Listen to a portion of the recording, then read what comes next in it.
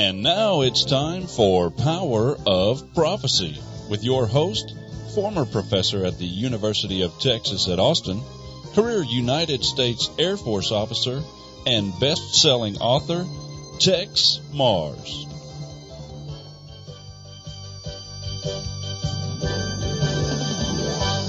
Hello, friends. This is Texe Marrs, and welcome to another edition of Power of Prophecy.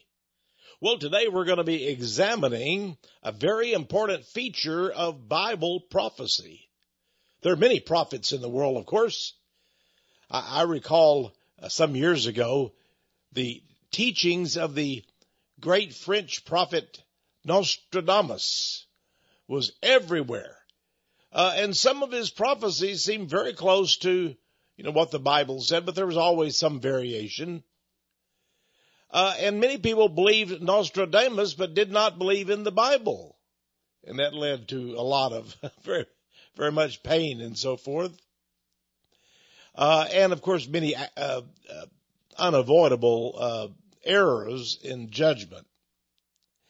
Today, people tell me that the Antichrist has been found out and he's going to be a Muslim. Many people tell me that he's going to be an Arab. And they say that because today, of course, with terrorism and ISIS and so forth, it seems that, we're really at loggerheads with Islam. But of course, if we look back several hundred years ago, Europe was at loggerheads with Islam, and Islam had come out from Turkey and the Middle East and had conquered a lot of Europe, and it was into Spain and Morocco and was moving up the continent before they were finally stopped and pushed back. And today you can see much Spanish architecture is actually of Islamic origin. That's right. You go to Spain today and you'll see much of the architecture, the buildings and so forth, look like they came right out of Turkey or one of the Middle Eastern countries, which, of course, that architecture did. So, we go with the fads, and we look and we gather that Bible prophecy is based on what is faddish today. Many people told me some years ago that they knew who the Antichrist was. I said, well, who is it? They said, well, Henry Kissinger. He's the Antichrist. And they had all the reasons for it. Others told me it was Richard Nixon. Somebody wrote a whole book, and he came to me and wanted me to offer the book. And the book proposed that John F. Kennedy was slain, but would be, restored, and that he would therefore become the beast that was wounded as if killed, but he came back again. So, of course, I knew that was not true, too. And there are all these theories and ideas and so forth. But, I decided many years ago I would go to the Bible, direct to the Word of God, and find out all these great riddles. I would seek out what the Bible said, and from what the Bible said, I could determine the last days. Now, that means a lot of study, of course. And I want you to understand that I have now written several books, particularly my last two books, and I'm writing another book now, and all of them are related to the last days and to Bible prophecy. And I also want you to know, my dear friends, that I would not dare to look at current history and say, well, that's a prophetic thing here, or prophecy there, or prophecy being fulfilled in some respect, without it meeting every criteria of the Bible. And when you go to the Bible, you find some very interesting things. You find, for example, that the Jews seem to be implicated in the last days. In fact, it seems the Jews have a very long history in the Bible, from the Old Testament all the way to the book of Revelation. And it seems that that relationship in the Bible is sometimes good and sometimes extremely evil. It makes me recall the writings of Sir Winston Churchill, the great British Prime Minister in World War II, and for some years before and after. But Sir Winston Churchill once surveyed the Jewish people and their accomplishments, so-called, in taking over the great empire of Russia and translating that empire into a horrible, brutal, deathly, bloody, monstrous kingdom of communism. And Churchill said, it seems as if the Jews are destined to bring about not only the Christ figure, which they did in Jesus Christ, but also they will produce the Antichrist, the opposite. In other words, he said, all that we can picture is good in the world.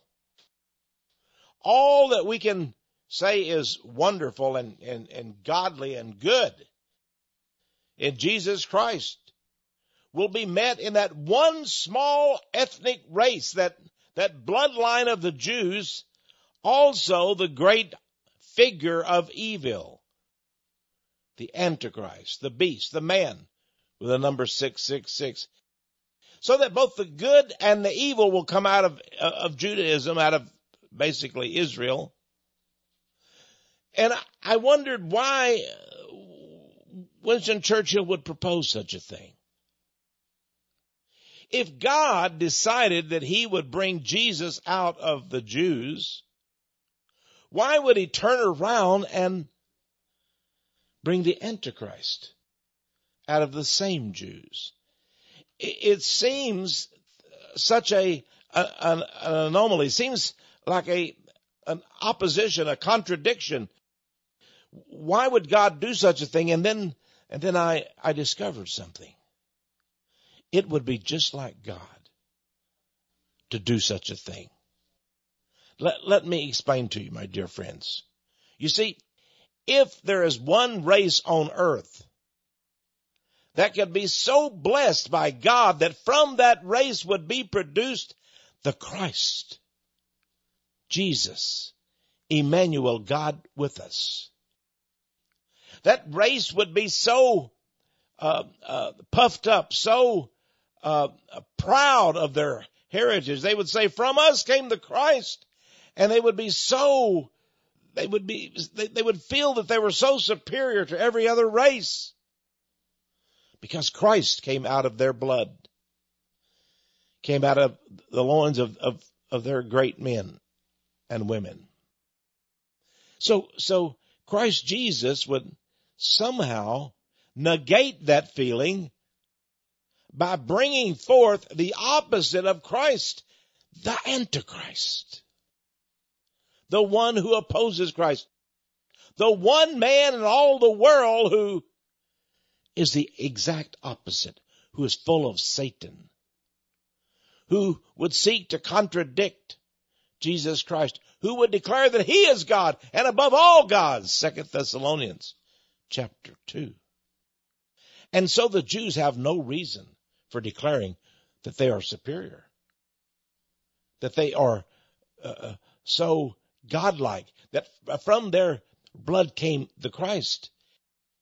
If they are forced to turn around and say, but from our same blood, from this blood came the Antichrist, the epitome of all evil, Satan himself incarnated in human flesh.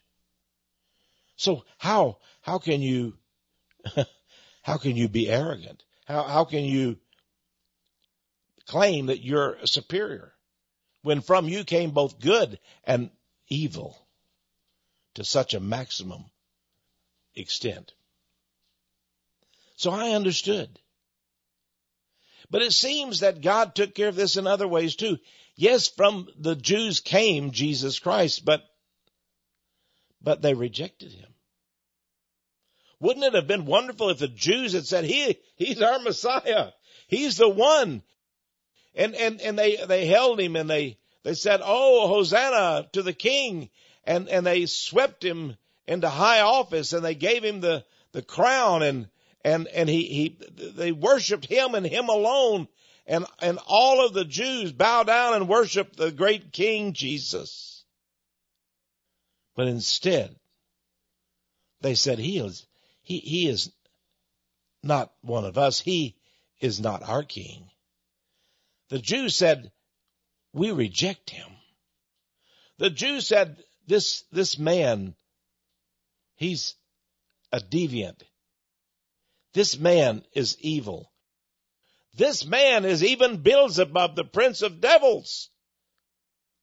And the very one, the just one, the one whom God had sent, the one without sin, the one who loved every man, every woman, was bashed and beaten and cruelly and vindictively used and was crucified. How could that be? The very Son of God, the Messiah, the one that God had sent, was so battered, so beaten, so vilely used. But someday, Jesus said, I come in the name of the Father, and you rejected me. But someday, one will come in his own name. Him you will receive. Oh, so he told the Jews, that one that comes, that Antichrist, you will receive him. You will make a big deal about him. Oh, you'll part almost the seas for, say, this is the one that we've been waiting for. Be gone, Jesus. This latter days one. This is the one. This is the one that has all of the characteristics that we've been looking for. He's a great warrior, a great statesman, a great wise man. He's not like that Jesus, that poor man born of a carpenter and his silly wife. No. This one is a great one. He is Messiah. He will be king of the world. And they will do everything in their power to make him so. Now, in Bible prophecy, we see these scenes depicted. And God, in his great wisdom, gave us certain symbols, certain almost magical, supernatural symbols to understand. For example, in Revelation 9, he speaks of a great beast who comes up out of the pit of hell in the last days. This great beast is given a name, and his name is Abaddon. Abaddon. In Hebrew, Abaddon means destroyer. Now, I explain in my new book, The Destroyer. He is the Antichrist. Yes, my friends, the Antichrist is at hand. I don't know if he's alive today. I think we are in that age. I think we're right on the precipice. He must be, and maybe you've seen this Antichrist figure. Maybe you've turned on your TV screens. Maybe he's somebody we know. Maybe he's a mighty person. There are several candidates, of course. I'm not going to name a name, but I'll tell you one thing. I want you to know that you'll know. You'll eventually know who he is. But the world won't know. No, if you're a Christian, you will know, because God says you are one of the wise. Now, you may not have graduated from Harvard. You may not have graduated at all. You may not even have a high school diploma, but that's not what makes you wise. You know, when I was teaching at the University of Texas, I would walk around campus and go in the various halls and of the various schools and the engineering and the pharmaceutical, and I would go over to the School of Law and so forth, and I would see a number of professors. And I said, you know, which of all of these is the most wise? Who is it that we are to believe in? And then I realized, well, none of them. These men are not wise. They're great instruction. They're being at the University of Texas at Austin, one of the greatest universities in the world, with maybe 50,000 students and several thousand instructors and professors, did not make them wise men. The Bible says that it is God who chooses the wise. And I want to tell you right now, there are many people listening to my voice who are of the wise. There are many of you who write to me. You write me letters, you write me cards. Sometimes you phone me. Sometimes I don't hear from you at all, except that maybe someday you'll order a book or an audio tape or a CD from us or video. But I look over the field of everybody in this ministry. And of course there are people outside this ministry too. And I realize how many wise ones we have. You know, the Bible says in the last days, the wicked will do wickedly, but none of the wicked shall understand. It says, however, that the wise shall understand. The wicked, oh my. You know, many of them will do great deeds and they'll think they're doing great things. Many will actually kill and think they're doing it for God. They killed Jesus. Why, they thought they were saving. They were helping the Judaism religion. They were fixing the Talmud. They were doing what the rabbis wanted. They cared less about the Old Testament. They were wanting to do what the Talmud said to do. So they killed the Son of Glory. They killed him. Later on, I want you to read, dear friends, the story of Stephen in the book of Acts, chapter 6 and 7. How Stephen was caught in the streets as he was preaching. Shortly after the death of Jesus, he was preaching the name of Jesus and telling the people of Jesus that Jesus was the Christ. And the men, the so-called holy men of the Jews, came upon him and they were infuriated.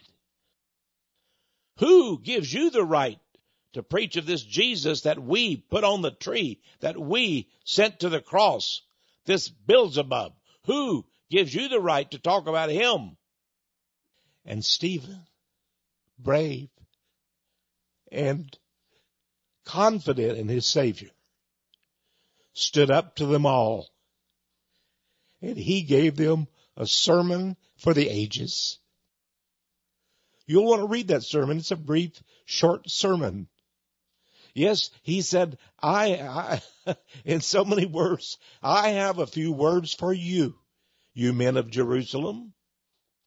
And he reminded them of their history and of their worship of the great star God, whom they still worship today as the six-pointed star.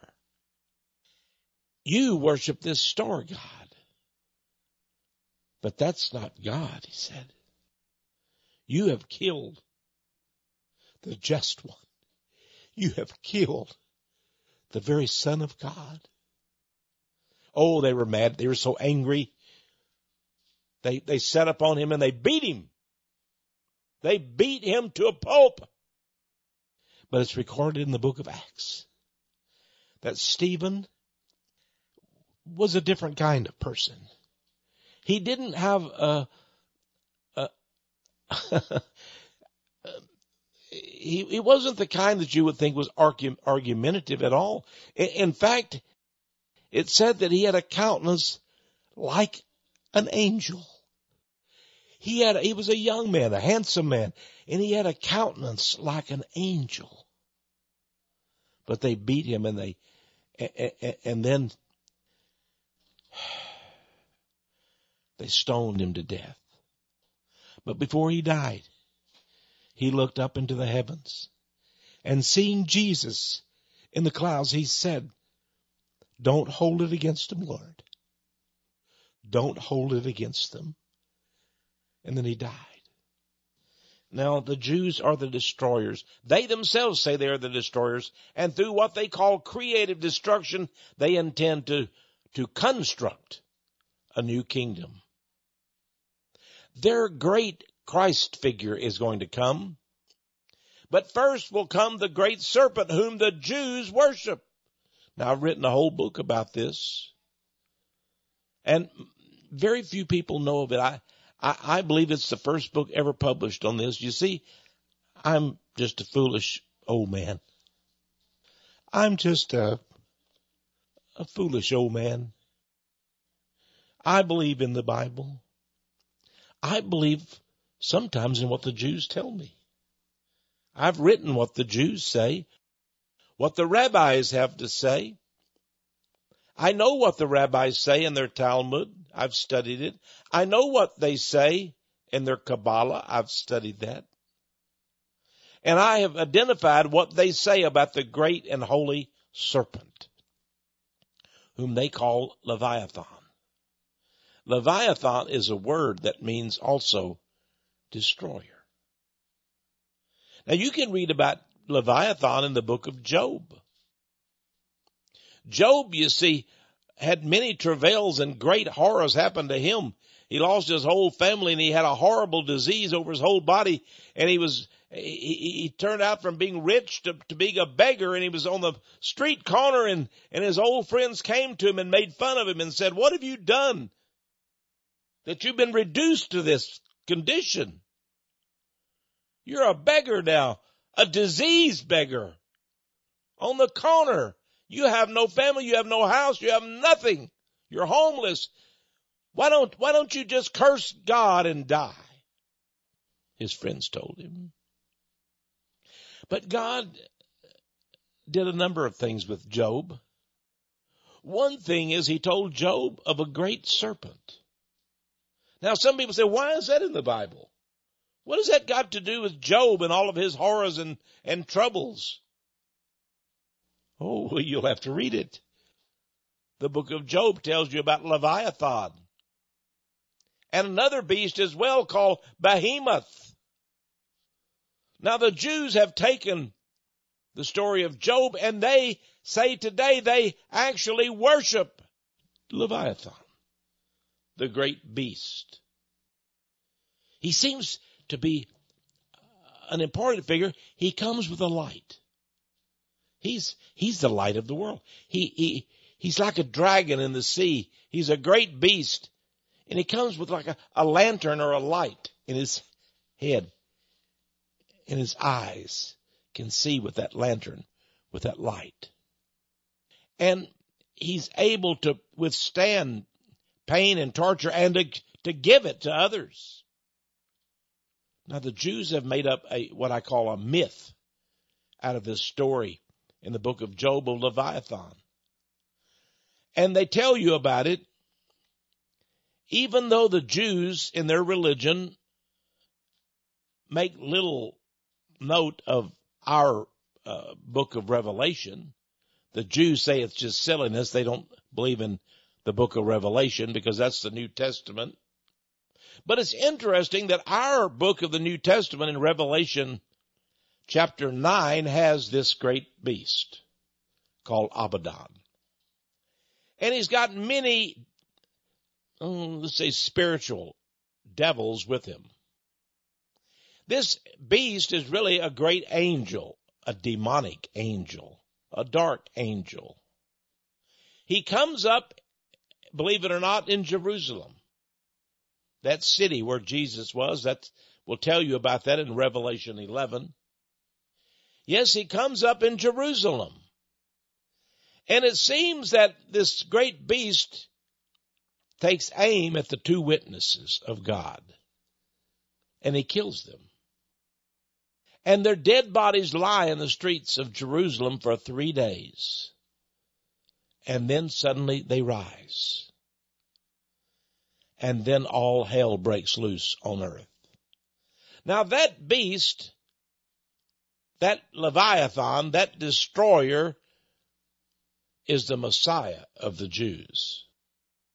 They say the beast is our Messiah. It is the beast whom they call Leviathan, who is the ruler of this world. And you know what? They're correct. Because Satan, as the beast, as the devil, is indeed the ruler of this world. He's the one, the Bible says, is God, small g, of this world. And he rules the people of this world. And you know, it's not hard to understand for us today why Donald Trump is having such a tough time, why we as Christians are so hated. I mean, think about it. You bake a cake and you say you don't want to have symbols of idolatry. You don't want to have all this homosexual magic about a cake. A cake. You're a baker. And they punish you. I recently read the bakery that refused to bake that cake for some homosexual wedding. How could a homosexual marry? Well, they wanted to, and they demanded this Christian bakery bake them a cake. But they refused, and they were sued, and the authorities got on them, and they've had to close their doors.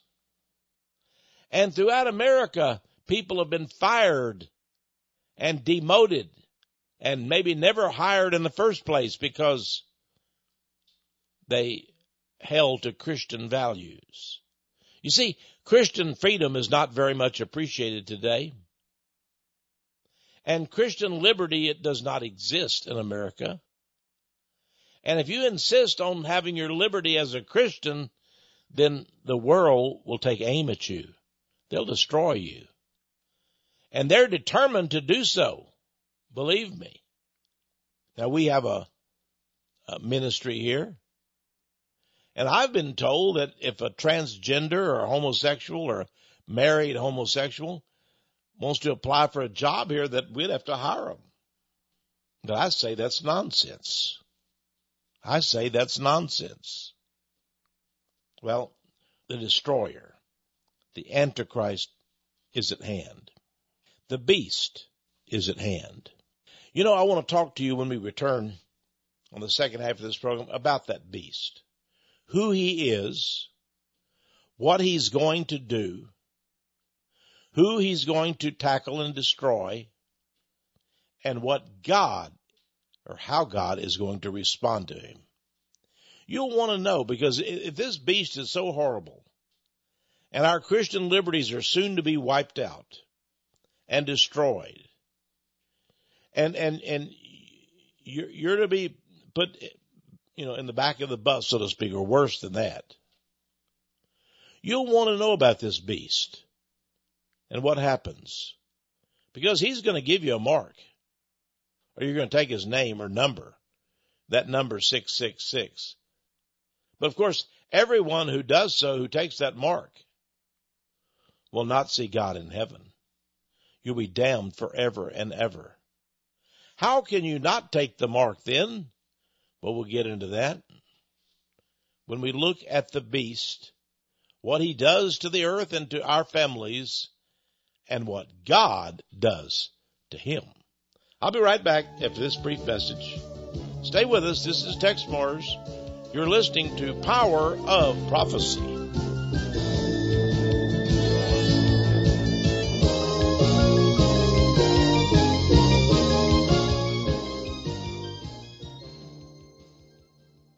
The destroyer, the Antichrist, is at hand. It's a new book that I just have out, and boy, is it a hot book. A lot of people are writing me about it, asking me, could this be true? that the Jews will produce the Antichrist.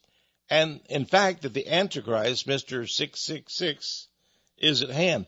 Well, you know, on the front cover of this book is a Bible quote, a very significant quote. It seems that very few people remember this quote today, and they pass it by, but to me it's very meaningful, one of the most meaningful in all the scriptures.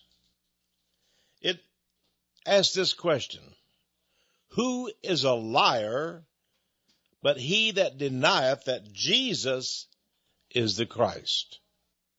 He is Antichrist that denieth the Father and the Son. You know, this is, by the way, from 1 John 2, verse 22. I've talked to many Jews in my life, and they will say, well, we believe in the Father, so we're okay. We're going to heaven. And I asked them, but what about 1 John 2:2? It says there, if you deny the Son, even though you may say you believe in the Father, you're of the Antichrist. Now, it doesn't say there you're a simple matter of, you're not going to heaven. It goes further than that, doesn't it? I mean, you're placed in a very horrible special category. If you don't believe in the Father and the Son, you are called Antichrist. If you deny that Jesus is Christ, you're a liar. And if you deny the Son at all, you're the Antichrist. Now, there are many Antichrists, but there's one, let's just say a big Antichrist in the last days. But the Jews will get furious with me and say, but I believe in the Father. And I'll say, well, so what? No, you don't. If you don't have the Father, you don't have the Son. On the other hand, Christians who say we have the Son, but we don't believe in the Father, well, then they don't have the Father and the Son. Now, I'm not going to get into a big discussion of the Trinity here today, or whether the Father, Son, and the Holy Ghost are all true. But let me just tell you what the Bible says. In 1 John in the Bible, it says that there are three that bear witness in heaven, and these three are one. Now, if you forget either side of that equation, I want you to go back and see it again. There are three, and these three are one. Now, a lot of people write to me and say, well, Tex, there's a Father, Son, and a Holy Ghost. Well, of course there are. Then other people write to me and say, but Tex, there's just one, because the Father, Son, and the Holy Ghost are one. Well, you're correct. So what do I believe? Well, I believe what the Bible says. Why can't you just take it for what it says? Why don't you just believe in what the Word of God says? Because you're going to be a liar if you deny that Jesus is Christ. Like the Jehovah's Witnesses, they say, oh yeah, we believe in the Father, Jehovah. We just don't believe in the Son. Well, they don't have either one then. That's what makes them a devil religion. And of course, they're the Mormon religion too. They believe in many, many, many sons, thousands of sons. They don't believe in the Father and the Son. They believe that even the Father was once a man but earned his godhood, and he's got fathers in heaven. So they're mixed up as can be, and they're a devil religion too. How do I say this? Why do I say it? Because by the authority of God, I say these things. Now, the Bible says very clearly there will be a beast in the last days. A beast, and he will rise up from the pit of hell, and there will be many demonic creatures come with him. I'm telling you, friends, it's going to be horrible. It says that people will want to die but cannot. Think about that. People will beg, I want to die. They'll be in pain. They'll be hurting because these creatures will sting and torment them. I don't know if I've ever been in a pain where I begged God just to take me. I think I was very close to it a few times. But think about that. People will beg to die, but they will not be able to. The beast will be a tormentor, and he will torment all those who have taken his mark or have the name or the number. Is that you, dear friends? Would you dare to take that mark or name or number? Now, some say the Jews will not take it. The Jews are chosen by God, and the Jews are special and holy and sacred. But wait. Read Matthew 21, verse 43. It says, "Therefore say I unto you, the kingdom of God shall be taken from you and given to a nation bringing forth the fruits thereof." The kingdom of God is taken from the Jews. Wow. I didn't know that, you say. Now, I'm going to talk some more about the destroyer today, but I want you to have this book. It's $20. Please add $5 shipping and handling, a total of $25. All you have to do is phone us toll-free, 1-800-234-9673. Now, you can go to our website, powerofprophecy.com or texemars.com. Or you can write to us at Power of Prophecy, 1708 Patterson Road, Austin, Texas, 78733. As for the destroyer, it'll probably be the only time you've ever seen a book like this in print. Maybe the last, I don't know. That's up to God, of course. But I know that it's a different book, a strange book, an unusual book. Because I asked God to give me the characteristics of the Antichrist and of the beast, the destroyer.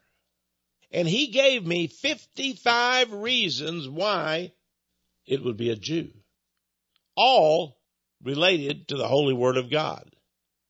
Now, when you can find 55 things about the Antichrist, 55 characteristics of the Antichrist, all in the Bible, well, it must be true.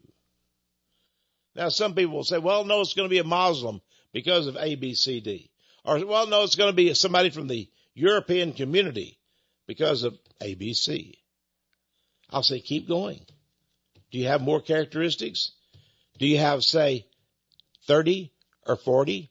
Do you have 50 or 55 reasons why it's a European or an Assyrian or a Hittite or whatever? They say, well, no. Well, the destroyer, this book, has 55. I have them in the back of the book. I number them. 55 reasons. All right, let's return to our regular program. Now, I want you to understand that Israel is specially selected for last day's tragedy. Why? Because they were chosen as God's people. But then God threw them out. He's cast them out. You say, oh, that can't be. Well, read the book of Galatians. You'll see where God cast them out. He cast them out. And I just read to you from Matthew where Jesus took the kingdom from them. And, it's prophesied. You go all the way back to Moses. You go all the way back to Isaiah. You can read the prophecy that God gave to the Jews about the last days. Now, the Jews say we will end up as the kings of planet Earth. We will be gods on earth. And the great serpent will be our Messiah. That's what they say. I report what they say, what the rabbis say in their Talmud in my book, Holy Serpent of the Jews. But is it true? No, it's not. Now listen to what Moses had to say this. Think about it. Moses, who with God's help and direction led the Jews out of Egypt into the desert. And finally, of course, they reached the promised land. He says something, on his deathbed, he had a prophecy. There's several places in the Bible. There's one place, of course, where the leaders of the 12 tribes are called in to the Father. But this is an important place. This is Moses. Moses gives them a prophecy. He said this to the Jews of course, were not Jews, but were, Israelites during that time.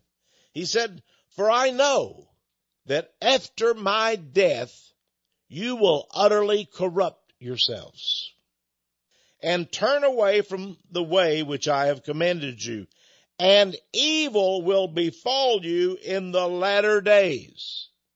What did Moses say? Did he say you will receive a kingdom?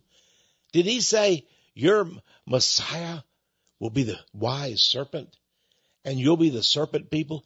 Did he say the Gentiles will serve you and you'll have all the riches of earth as your possession? No. Moses said, you will corrupt yourselves and you'll turn away from the holy and righteous way that I've commanded you, and evil will befall you when in the latter days. That's Moses' prophecy. Now, you can sit in your living room, you can sit on your pew at church, and your pastor can call Moses a liar. He can say this is not true, that Moses gave a false prophecy, but I'm here to tell you that that Moses gave this from his deathbed, and it is accurate, and it is true, and it chronicles exactly what will happen and has happened to Israel. He says, evil will befall you in the latter days, because ye will do evil in the sight of the Lord, to provoke him to anger through the work of your hands. Wow. What is the work of their hands? Now, God often refers that to the making of idols. And what is the holy idol of Israel? What is their flag? Well, it's the six-pointed star. They made that six-pointed star their flag. Rothschild adopted it. And the successive Jews, their administrations have adopted it. And now it's on their flag. Well, let's go from Moses to Isaiah, the great prophet Isaiah. And I want you to listen to this very carefully. Those of you who say that Israel will receive a kingdom and that they will be favored by God in the last days and that the Gentiles will all work for them and they will be glorious and holy and all of that, I want you to understand what Isaiah prophesied. Now, get this in your heart, in your mind. This is the fate of the Jews. This is the destiny of the Jews. This is what will happen to the beast that they create with the works of their own hands, that six-pointed star that is numerically coded 666. He said, wherefore, hear the word of the Lord, ye scornful men that rule this people, which is in Jerusalem. He's identifying them. Hear the word of the Lord, he says.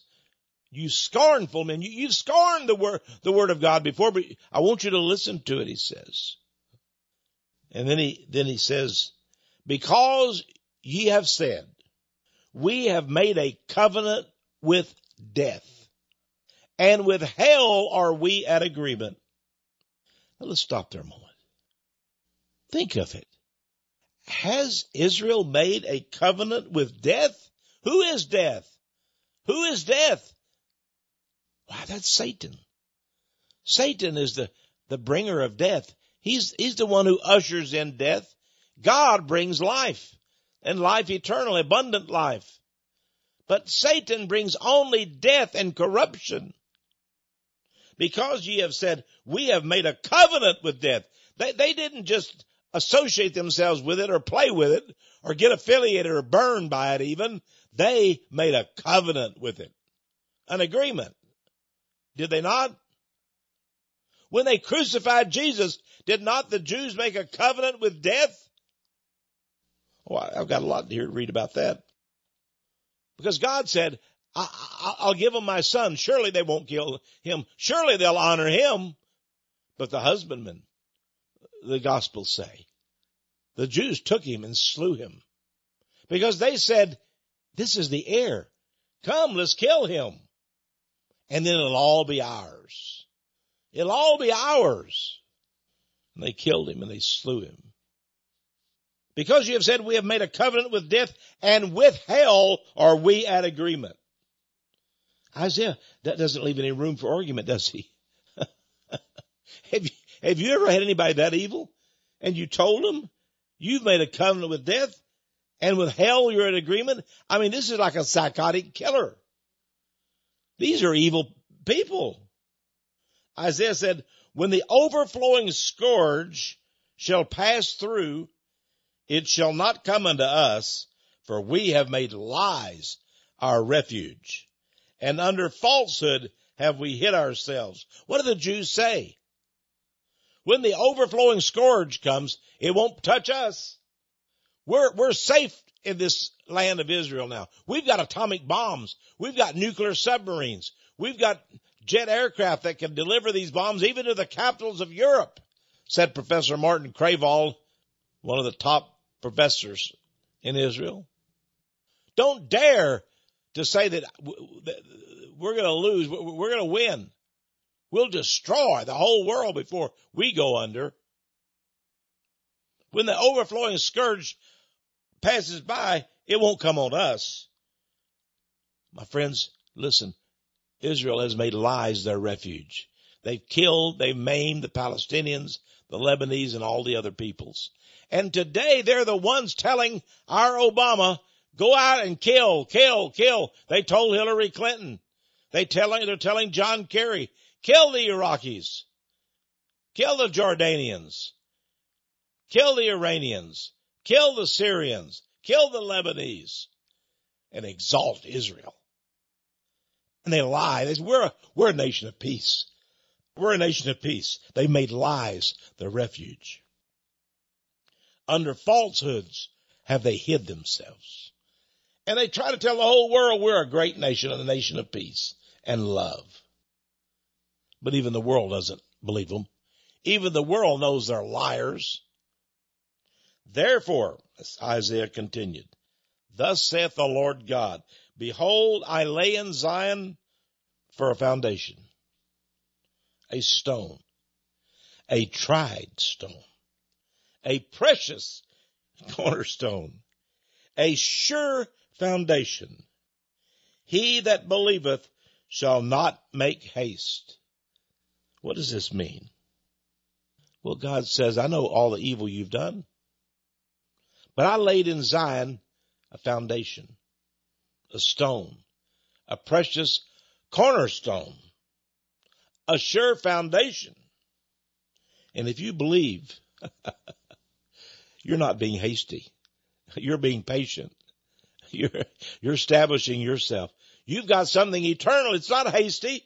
You're not making haste. You're making a firm and lasting, safe foundation. Then God says through Isaiah to Israel, judgment also will I lay to the line, and righteousness to the plummet. Do you know what a plummet is? It's a tool that plumbers use. And when it says there, judgment also will I lay to the line, it means his judgment is going to be accurate. Every bit of it will be judged, and nothing will be left to chance. And you can't say, oh, well, I did this, or I had this excuse, or whatever. No. God knows all excuses. He knows all of the mitigating factors and circumstances. And he makes you lay it to the line and has the plummet there, and it's balanced exactly. And the hail shall sweep away the refuge of lies, and the waters shall overflow the hiding place. You can't hide. Not in these last days. No, the waters will overtake you. And your refuge of lies will be swept away. And then God says, and your covenant with death shall be disannulled. And your agreement with hell shall not stand. When the overflowing scourge shall pass through, then ye shall be trodden down by it. That's it, folks. That's what happens to Israel. That's the destiny of Israel. Now, many people say, I want the destiny of Israel to be my destiny. I'm Israel. I love Israel. Well, I love Israel too. But I know their destiny is a bad one. But not every one. You see, there's some Jews who have accepted Jesus. There's some Jews who are not arrogant and smug, who will say, Lord, in my humility, help me to understand. Help me to know these things. Help me to understand what Texe Marrs has told me today.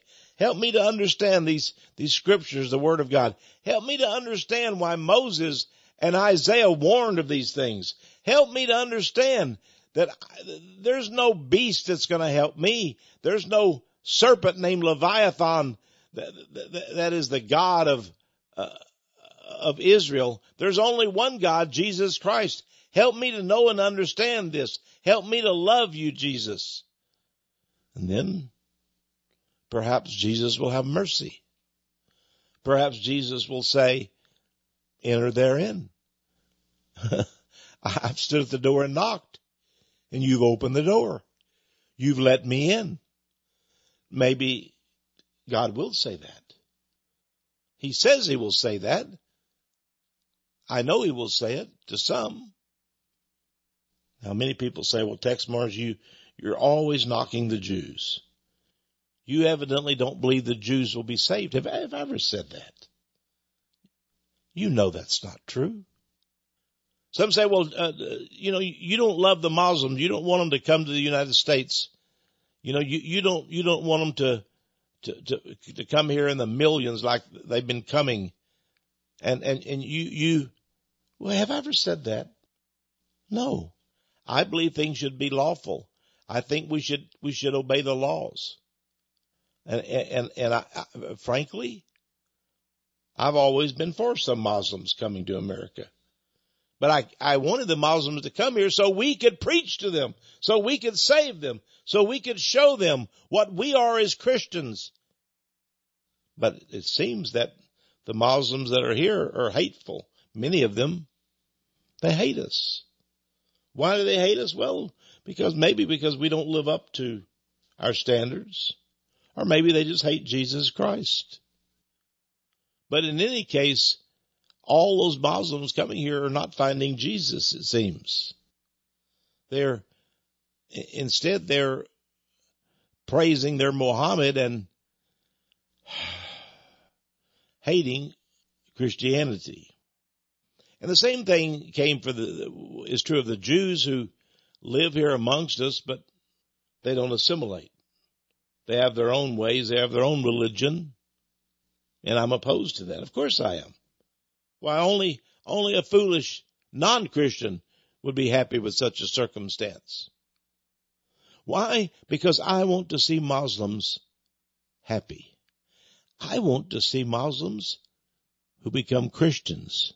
I want to see Muslims who understand the Word of God and know that Jesus is true, that He is the very Son of God. I'd like to see all these Muslim mosques that are opening up in Houston, Texas, Cleveland, Ohio, and New York City. I'd like to see them all closed down. Actually, I'd like to see them put a cross out front, take down that Muslim crescent moon and the star. Many Muslims don't even know what that crescent moon and the star stands for. I had one write to me and was telling me all kind of great things about Islam and how it was going to take over America. And I wrote him back and I said, well, my dear friend, do you, in your praise of Islam, do you even know what your star and crescent symbols mean? Because your Islam says they don't believe in the Islamic faith in symbols. You think that they're idols and they're very evil, but you've got them on your mosque. Would you like me to tell you what they stand for? And he wrote me back and said, yes, I'd like to know. I asked my imam, that's the pastor, the head of that congregation or church, the Islamic congregation. I asked him and he didn't know either. He said, well, we've always just had them there. Really? You can't just have a symbol, stand on your church, and not know what it means. That's why I tell everybody what the Jewish Star of David means. It's hellish. You got to understand it, and you can understand it in Acts 6 and 7 in the Bible. God won't leave you void of knowledge. So I wrote this young man, and I told him about the star and the crescent. And by the way, we have an entire tape message about that. And I take you back in history and show you the star. It's a sign of the great goddess. And it's a terrible thing.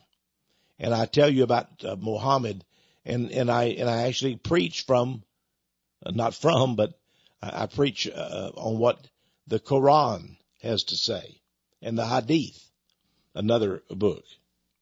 But I show also that Jesus Christ is truly Lord, and that Muhammad was a false prophet. And the same thing goes true for Judaism. Now today, the Jews would like Christians and Muslims to fight, to battle together. That's why they're bringing all of these refugees to the United States. They're wanting us to battle them. They're wanting us to hate the Muslims. They're wanting us to say, these are terrorists. We hate these people. They're going to be surprised, friends, because true Christians don't hate. True Christians will reach out to these Muslims. Now, we have a right as a nation not to accept people who don't love our country, who don't love our founding fathers, who don't love us. We don't have to accept them in our country. There's 7 billion people in the world. We can't take them all. We don't have to accept the Muslims in this country. But those that are here, that somehow arrive here, well, what we can do is tell them about Jesus. We can tell them about his love. We can preach to them the truth. And maybe, just maybe, some will come to know him. And then they won't get caught up by the destroyer. Because you see, the destroyer is at hand. This beast is here. The Jews are ruling. I want you to understand that they believe in the serpent, and he's here. I mean, come on, look at Hollywood, look at Broadway, look at all of the sinful music and everything we have. Everywhere you turn, the sign of the Antichrist is there. It's there. But remember this, the sign of Jesus is there too. The sign of the cross, the sign of the one who died for us. It's there too. Even were they to take down the cross and destroy it, which they might do, many churches are doing that, it'll be in your heart, in your soul, what happened on the cross, that Jesus died for your sins and mine. And if the Antichrist is at hand, well, that just means it's closer to his destiny. What happens to the Antichrist? What happens to the beast? Well, you could read about it for yourself in the book of Revelation. In fact, in the very back of the book of Revelation, it talks about Gog and Magog, these beasts of hell. And it talks about the camp of the saints. The camp. You see, Gog and Magog come up against the camp of the saints. And that's where they make their fatal mistake. That's where God destroys these horrible forces through his marvelous light. It's all in the Bible. And it will happen just the way God said it would. This is Texe Marrs. It's been great being with you, discussing the Bible and its prophecies. My prayer is that you'll tune in each week during the same time and discover the power of prophecy.